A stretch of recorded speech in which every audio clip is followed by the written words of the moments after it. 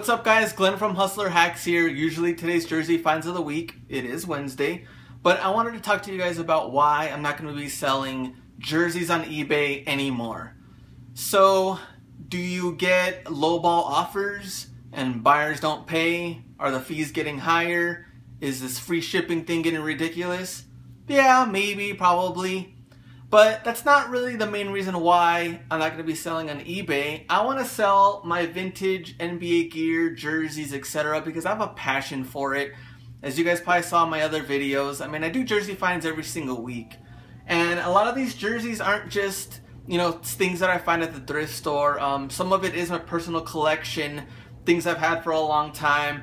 And I really just want to build my own business. This Friday, and my website's going to go live. It's dynastyhoops.net, and I'm going to be selling a lot of my old school jerseys, vintage jerseys. Much like other sellers out there, Mr. Throwback, he's in New York, Round 2, and Rare Vintage. These guys have a passion for what they sell, and they're doing their own thing. They're not just relying on eBay sales and just, repeating the system over and over again. You find something, you put it on. Find something, put it on. They actually have a passion for this stuff, and that's really why I'm building my own website. I also want to build a following where I can give them extra just little things here and there. They might get like a pack of NBA cards from back in the day to get Jordan or Olajuwon or something in there. If you buy like, Grant Hill, this beautiful Grant Hill jersey, I might just throw in a Grant Hill starting lineup. Just different things that I loved when I was a little kid.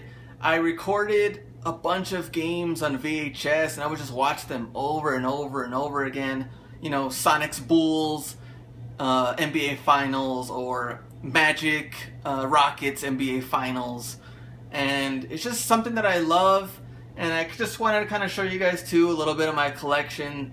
And this is like nowhere near any of the jerseys that I'm going to be selling. This is like a small part, but I'm going to be going to different like shoe conventions and shoe events and to sell my jerseys, hopefully get to meet people, talk about NBA, show them some of the cool vintage stuff that I have, and sell it to other people that love to collect jerseys and other NBA gear. So some of my favorites are like Tony Delk, Charlotte Hornets, and 00 right there, great condition.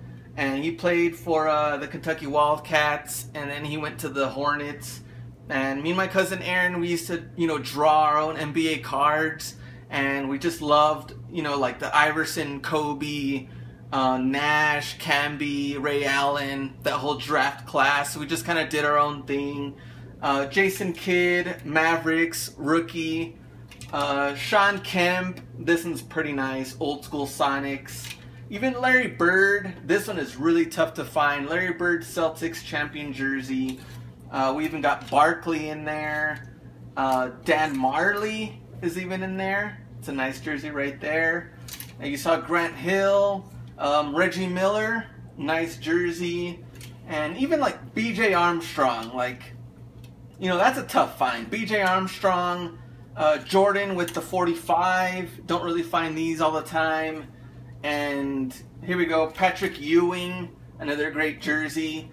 So that's what I'm looking to do. I'm not going to completely not sell on eBay anymore. That would just be ridiculous.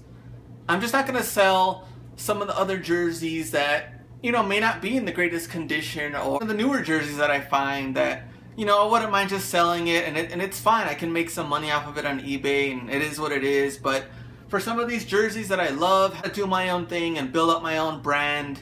And I know a lot of you guys that do watch my videos and all the other videos, you guys are entrepreneurs yourselves, and you guys want to do your own thing. And I love hearing everybody's story on what they love to do.